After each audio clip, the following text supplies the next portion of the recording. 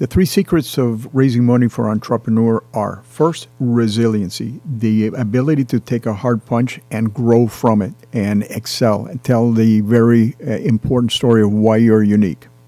In telling that story, you're going to want to tell that story to your network, not in a sales way, but all CEOs are salespeople. So you got to build up relationships with your network and then take advantage of your network's network.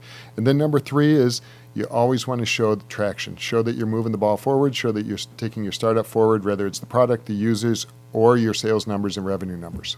I've been feeling like a shark in a shrimp tank, big fish, small pond in the shrimp.